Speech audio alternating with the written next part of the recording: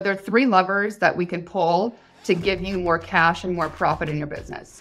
It's streamlining expenses as a percentage of revenue. So really diving in and understanding what are you spending your money on and is it within range? So first we look at expenses. We go through every single expense and do an audit to make sure the expense is giving you the ROI that you need. The other lever that we look at is top line revenue. So you either can increase your prices, increase your volume, or create more offers. So then we kind of look at the combination of those three. Justin Green is the founder of Assist FP, a financial planning firm, and Be a Wealthy Coach LLC, an outsourced CFO service. All opinions expressed in this episode are mine solely and not reflective of Assist FP or Be a Wealthy Coach. As always, this podcast is not advice and it is for educational and entertainment purposes only. Always consult with your own financial, tax, and or legal advisor before making any decisions. Thanks so much for joining us, Lauren. Let everyone know, where are you calling in from? I'm in San Diego, California. Oh, nice. I've never actually been. I've heard amazing things. I know there's a really big fitness community out there and just a big entrepreneur community out there. So yes. Why don't you introduce yourself, Lauren, to the audience, let everyone know who you are, what you do, who you work with, and we'll go from there. Awesome. Thanks for having me. Hi, my name is Lauren. I own and founded Active Core Consulting. We are an agency geared for the boutique fitness industry. So my role in the company is the fractional CFO. I'm probably like, what does that mean? So fractional CFO, if you are a business owner and you are curious about how do the numbers of my business empower the decisions I should be making in my business, then hiring a fractional CFO or somebody with a finance business background will really help you get clarity on that. And so what we do with our clients is we have a finance and bookkeeping team that will take over your QuickBooks, make sure you get a P&L that actually tells you the story of your business so you can understand what's going on. And then we pair that with financial projections with monthly goals to help you stay on track to whatever goals you want to hit. And then monthly, we do coaching with accountability strategy to help you hit the goals that we agreed on. And then we also have an arm of our business that does sales and operations coaching that really gets nitty gritty in your sales process, your lead generation process. How are you converting your intro offers into memberships for our fitness studios? And really just helping you through every step of the way. So first step, let's get you a business plan that makes sense and actually make sure you're profitable. And then step two, let's coach you and help you to make sure you're hitting the goals that we identified. Yeah, just having a business plan, it's like a really good first step. I've run into so many business owners who, while they might be making good money, don't even have a plan. Like they've never even taken the time to consider the strategy and the messaging and leads and where they're coming from, et cetera. And so just having a plan itself is a really good place to start. What do you feel like? What we found is like when you don't have a plan, and especially if you're in that middle range where you're seeing some success, but not as much success as you want to see, what we find is that studio or business owners will, that saying, throw spaghetti at the wall and see what sticks. So we're just trying all these different things rather than being strategic and like really honing into what is the strategy that's actually going to get you there and making sure our decisions are flown through the model. So if we're going to make a change in the business, it's a calculated change. So we know what the impact is going to be, hopefully before we make that decision. Yeah. And to your point, like throwing spaghetti at the wall sometimes is like an okay strategy. But if you don't have the numbers to tell you like what's working and what's sticking, then it's like, it's kind of a double whammy there when that's your strategy, but then you also don't have the numbers in place and the data to kind of show you like, oh, okay, this is working or this isn't working. Like I think experimentation is a huge part of being a business owner, but you need to have the information available on the back end to show you like, okay, like this scorecard says like the results like are in, like it's working or it's not, right? And then being able to make decision based off of that data. That's where I think the CFO role is so huge. And so many people, they get into business because they like coaching. They like, teaching. I know you work with all sorts of different like boutique, fitness studios, but like they like to teach whatever format of fitness or health that they like. But they don't really care for the numbers. They don't really care for the business side of it. And so I think Yeah. that's huge. Now, I've also seen you talk a lot about like money mindset. And so I'd love to dive into that with you a little bit and just kind of see like, what do you think is like holding back a lot of these business owners? Yeah, it's a good question. And the way that we coach this is I always say, I can give you all the strategies you need to run your business. I can give you a beautiful business plan with the offers and the pricing and the team pay and everything that you need to be successful.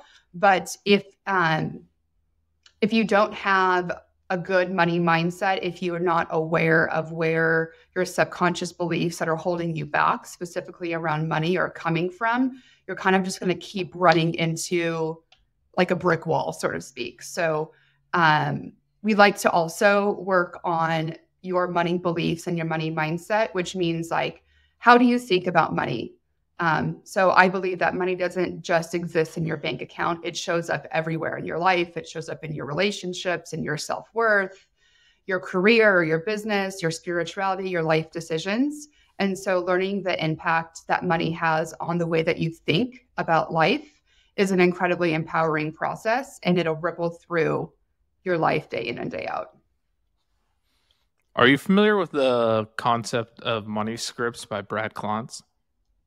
No, I haven't, but I'm going to write that down you should check it out because it sounds like you would really enjoy diving into like that research and the literature that Brad Klontz and his father Ted Klontz, both PhDs in financial therapy, I believe, have a lot of information out around kind of how money and growing up with money and what you experience has impacted and shaped your beliefs around money. And there's 4 core money scripts: money vigilance, money avoidance, money status, and I'm blanking on the 4th one, but they're very interesting. I think you would enjoy looking into them. But essentially, it's how you grew up with money and how it shapes who you are now with money.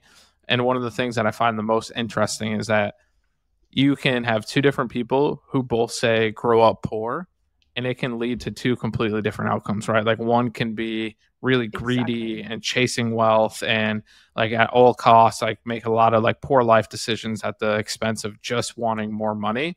And then you can have the total opposite, people who are like extremely frugal and unable to invest in themselves and make like proper investments in the business, et cetera. And so it's really interesting to kind of learn about that and understand like getting to the bottom of why are you the way you are around money.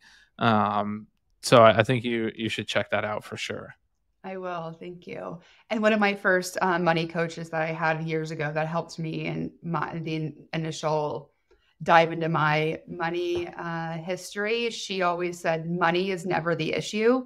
Your thoughts about money are the issue. So exactly what you said, like you could have 2 people that have the same upbringing, and that could affect how they think about money for the rest of their life. Yeah, absolutely. Money is simply a tool, right? So like people, it's not good or bad. It's just a tool to kind of help you, live the life that you want to live. So if you want to live a bad life, it'll help you do that. If you want to live a good life, it'll help you do that. Right. It's simply the tool that allows you to do that. Do you walk through like every client? Do they go through some type of like money mindset exercise? Do you have any clients who push back and are like, whoa, this is a little like too woo-woo for me? Or yeah, it's a good question. So we started doing this in our group coaching program. And so our second round is going to be in January. And the first 2 weeks are all around money mindset and limiting beliefs. Because a lot of business owners that are in this group coaching program don't have a ton of experience in finances or doing anything like we do in the program. Like we help them create their projections. We look at their offers. We look at their pricing. We look about how much money it takes for you to live the life that you want to live. So both in your business and personal. And what I found is if we don't do this work before diving into like the strategy, people have a lot of blocks and they get a bit fearful around putting numbers on a spreadsheet. And so trying to help them understand where these limiting beliefs and this fear around money came from initially helps them move through the program with a little bit more ease.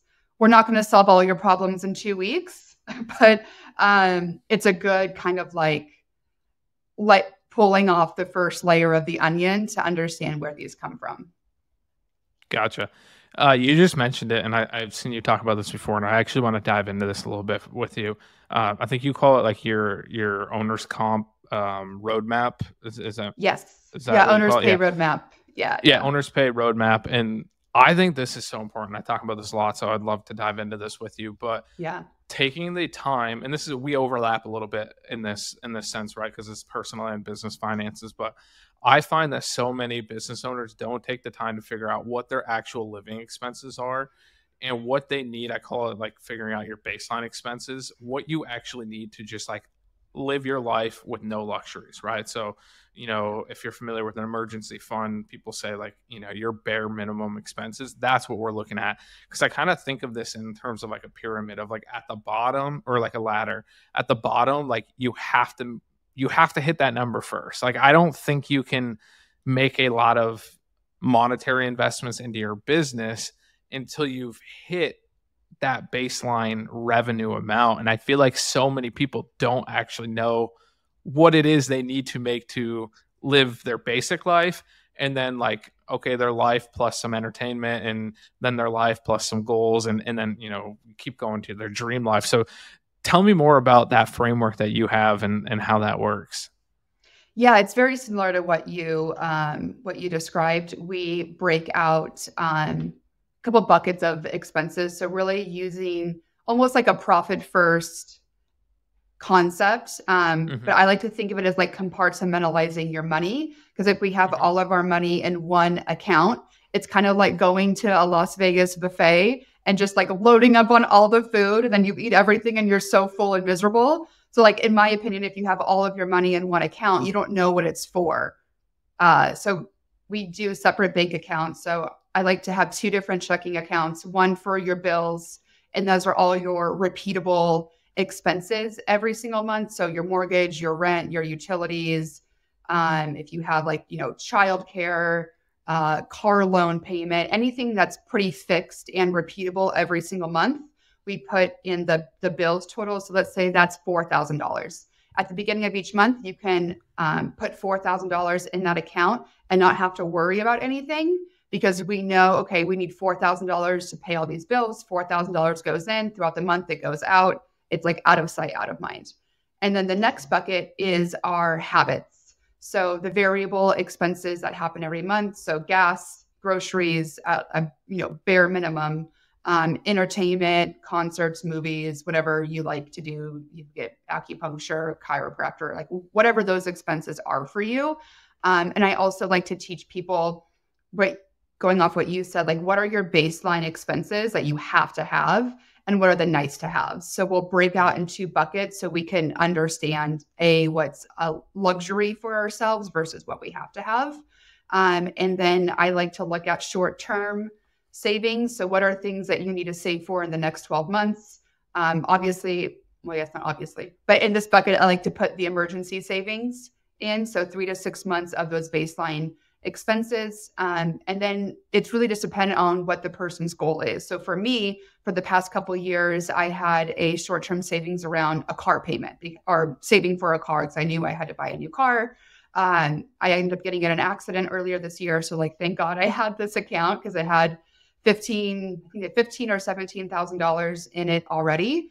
The car was about 30. So thankfully we are entrepreneurs and we can create money on the fly.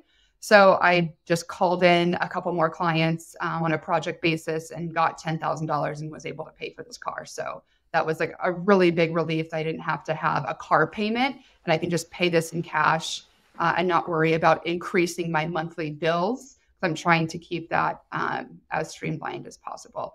But other clients, they want to remodel their house. I just had a call yesterday with a client. She wants to build an ADU. Her daughter's going to college, so she's saving for those expenses.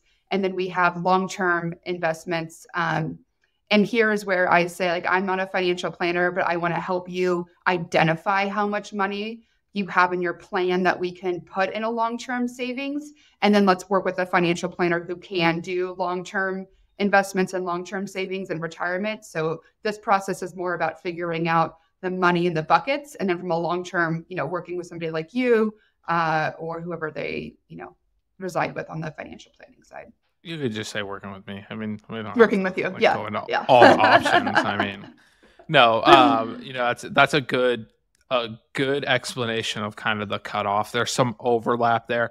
I would say it really depends who the financial planner is. Some financial planners will go deep into the cash flow, kind of like you're talking about, which I tend to do because I work with a lot of solopreneurs and business owners. It's like to ignore the cash flow would just, I would be like skipping a huge step. And a lot of them haven't worked with someone like you, so they don't have that foundation. But if someone was like coming to me who had worked with you, it's like, okay, cool. We've got like a really solid foundation. We can just kind of table that, which is awesome. Cause those are really hard conversations. Those are not the easiest, right? Cause like you and I might come at it from here's the numbers, but the client themselves has a hard time like disassociating emotion and numbers with their spending, I find. And so those can be really tough conversations around like you're overspending or you need to make more money because the way you want to live your life, there's not enough money here to support that. And so those can be really tough conversations to have. Yeah, it is tough. And I think they're just like, they're necessary. And if somebody like you and I aren't going to have them with the client, hopefully they have somebody else. But I always think if it's not us, then who?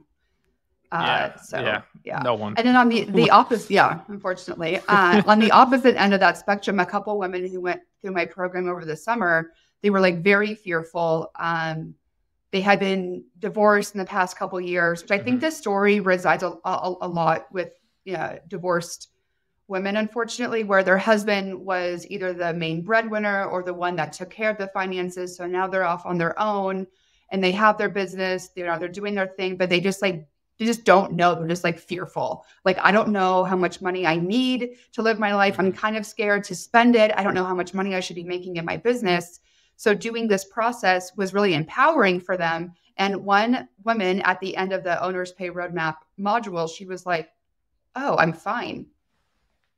I don't have to be fearful anymore. Like, how amazing is that feeling to have? So it also, I think for some people can be a really like good clarity into where they are. And sometimes it's better than what they think, or at least it's clarity. It's like, okay, these are the goals I know I need to hit. Now, when we do the next module around pricing and offers, I know there's a lot of emotions around owning a business, especially in the fitness industry. There's so many emotions around selling in the fitness industry because it's not a commodity. So it's like a luxury item that all of our clients are paying us. And so when we go into pricing, it's less about us trying to own what our clients' budgets are, and we just own what we need to charge in order to live this life that we want to live, which we just figured out through our Owner's Pay Roadmap. Let's dive into that a little bit more. So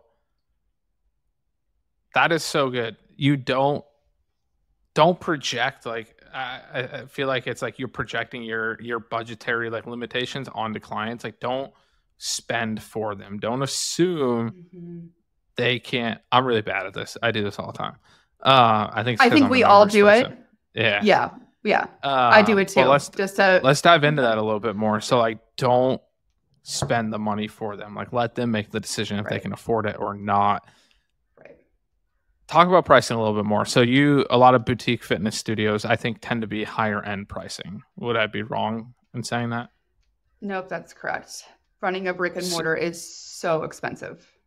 Yeah, I've actually heard that a lot of gyms like are barely profitable, if profitable at all. Yeah, until they work with us. I like that. All right, so what do you do so if they're barely profitable and then they come to you, like, what are you doing to help them get more profit? Yeah, good question. And this applies to any business owner. So there are 3 levers that we can pull to give you more cash and more profit in your business. It's streamlining expenses as a percentage of revenue. So really diving in and understanding what are you spending your money on, and is it within range? So I've created acceptable ranges for different buckets of expenses. For example, marketing expense. If you're spending more than 10% of your revenue on marketing, it's a cause for concern. Maybe it's part of the strategy that we're doing. Okay, we're going to like spend a bunch of money on marketing, and that's the point. So we can get more leads in. But if we're just frivolously spending on marketing, and again, to our point earlier, not having the data to back up what we're doing, that could be problematic. Payroll, for example, I want payroll to stay around 30% of your expenses. And in a brick and mortar fitness studio, that generally is like the sweet spot. But if we're spending more than 30% on payroll, we just need to understand why. Are we being efficient? Are there certain things that we can rearrange to not spend so much money on payroll, for example? So first, we look at expenses. We go through every single expense and do an audit to make sure the expense is giving you the ROI that you need. The other lever that we look at is top line revenue. So you either can increase your prices, increase your volume, or create more offers. So then we kind of look at the combination of those three and look at your pricing to see where your membership pricing is falling at. For a fitness studio, I don't want you to have more than 200 members to be profitable. So we'll kind of do some analysis around that. A lot of fitness studios need 300 to 400 members to be profitable. And in the market right now, it's just really, really challenging to get that number of members, depending what market you're in.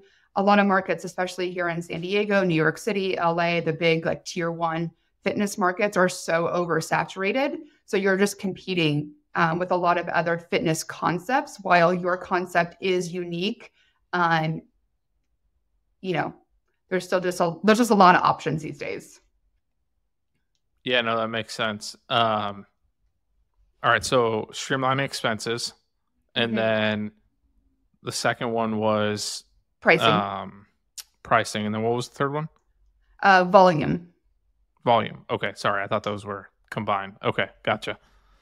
No, that makes a lot of sense. Volume can be literal more members, more customers, or it can be volume of the number of offers that we have, so we can get revenue per customer higher. So if if you're a fitness studio and you have a membership, can you also offer nutrition? Do you have other ancillary revenue offerings? Retail might be a good one with the proper retail strategy.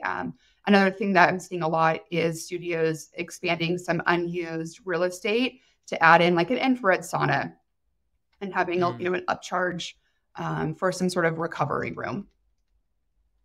All right, I'm really gonna throw this at you. I didn't prepare you at all for this. That's okay. Give it to me.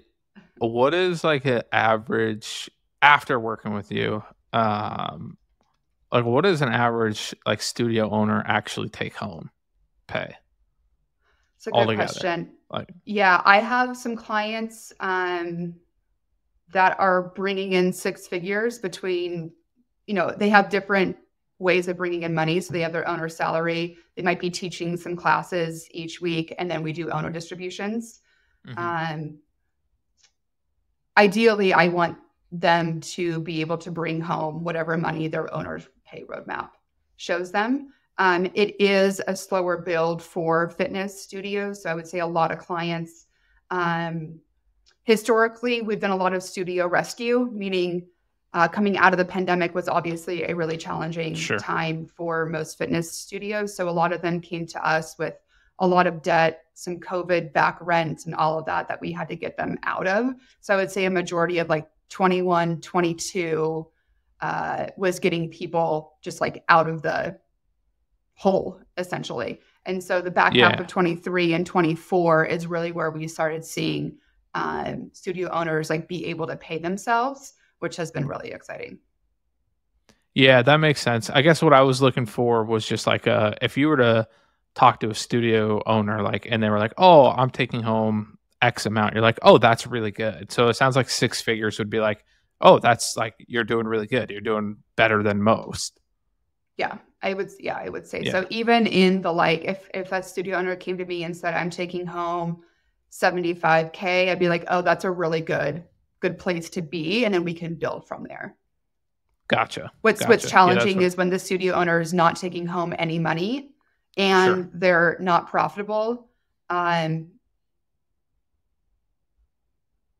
do I say this? If you're not taking home any money from your business, you're going to burn out. Like, you need to be able to pay your baseline level of lifestyle and be able to contribute to your life so you're happy and healthy. Because if you're not paying yourself, and there's always extenuating circumstances. I have some clients whose husbands work full time, and they allotted a couple number of years for our client to build her studio before she needed to take some money home. So there's, there's no black and white scenario. But generally, if you're not taking money from your business, that's going to cause stress on you and pressure on your business. So now you're going to make decisions out of fear and scarcity rather than really honing into what your business model is and what we know is going to work for your business. And then you find that that's where we're throwing spaghetti at the wall without having the data behind it to really understand what's working and what's not, because we're so fearful because we just need more people in because I need to take home a paycheck. So that's where the money mindset kind of comes into play, so we can help calm your nervous system, get you out of that fight or flight space so you can make clear decisions. Overall, I agree with that so much. Because I tend to work with a lot of younger business owners who are in the online coaching space. They're younger. They don't have a significant runway. They don't have a spouse who's like supporting them for a couple of years. So they're actually in the position that you first mentioned of like, they need to take money out and they need to live off of it. And so I've said many, many, many times on record saying, like, when you launch, your number one goal right away is to sprint to the income amount that you need to live off of. You don't need to hire a coach. You don't need to hire a financial planner, a CFO. You don't need to hire anyone, because early on, all you have is time and you have no money. You need to, the only thing you need to do is sprint to whatever it is your baseline expenses are. Then you can breathe for a minute and like figure out what to do next. But one of the issues I was running into a lot with online health and fitness coaches is there was a lot of business coaches teaching them to hire what's called an assistant coach. Basically, it just means it's another coach who's taking on their clients or taking on new clients at a very early revenue number. So I would get these coaches who would come to me and they wouldn't even be doing 10K a month, which when you run a business, 10K a month isn't really 10K a month when you back out taxes and expenses and et cetera. And so like this one coach, this one example is in my mind. She finally started to hit about 7 to 8K consistently. And I was like, awesome. You're like really starting to hit your stride, and was getting a lot of pressure to hire an assistant coach. And I was like, well, hold on, like pump the brakes. Like if you hire an assistant coach, you still can't pay your personal bills. By the time you allot for taxes, et cetera, like you're not hitting your baseline expenses. And I ran into this so often that I just started getting really loud about it. I was like, okay, until you hit X, Y, and Z, you should be reading books on how to increase your income. You shouldn't be hiring $20,000, group programs to make more money, in my opinion. Like if you haven't failed at implementing and executing some free advice for a little while, then you're in no position to like go spend your last dollar on coaching to make more money. Like you need to prove to yourself that you can execute on the free advice. There's so much good advice out there that you don't even have to pay for, right? So for early people launching, I'm like, you can read a couple books, you can watch a couple YouTube videos and sprint to your baseline expenses. I think it's so important. Yeah. And to piggyback off of that, especially for the younger entrepreneur, especially young as an age, like you have so much energy in comparison to us over here that are, what do they call us? We're old. Geriatric millennials. Yeah. And so what I would say is, and this is what I did in my business, before I relied on my business to pay my bills, I had a bridge job. Well, it was my corporate job. But after I decided I didn't want to do this corporate job anymore, I considered that job a bridge job. Like this job, it's just a job. I'm going to put minimal effort that I need to complete the job and make my boss happy and get a paycheck. But I'm no longer going to go above and beyond for my corporate job because it's not where my future is. And so if you can have a nest egg before you even make the leap to do your business full time, that would be in my opinion, the best way to do this. So whether that's a job, a bridge job isn't something that you have to be super excited about. It literally just pays your bills. So you have the time and the energy to focus on your business without the pressure of having to make so much money in the beginning while you're learning. One of the big things that I did early in my business, because I was so ready to leave my corporate job, is I was like, okay, I'm just going to hustle and figure out my business. I'm going to pay a coach to like teach me what I need to know, and then I'm going to leave. And that was just like a natural disaster. I was like so stressed. She was like throwing so much at me. And I was still trying to figure out like, what is my offer? How am I helping people? And then she had all these like marketing tactics, which would have been really supportive if I was in the right place. I was just so early on in my business. Like you said, I just need to figure out how to make money off of my skill set. And so give yourself the freedom to enjoy the process of being an entrepreneur in your early stages, and have a nest egg to fall back on when you make somewhere that along switch the to do lines, this full time.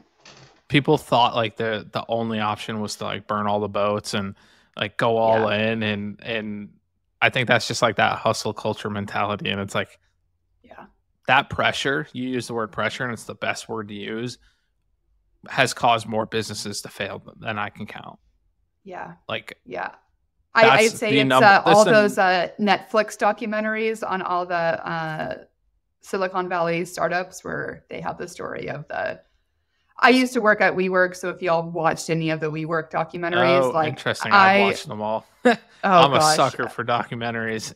They're so interesting. And I feel like sometimes those kind of documentaries like lead entrepreneurs down a bad thought process, because like they're showing these big companies that did go all in, but how many companies went all in and failed?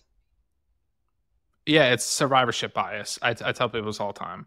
Survivorship bias, and there's some luck in there, right? Like just good timing. Sure. Yeah.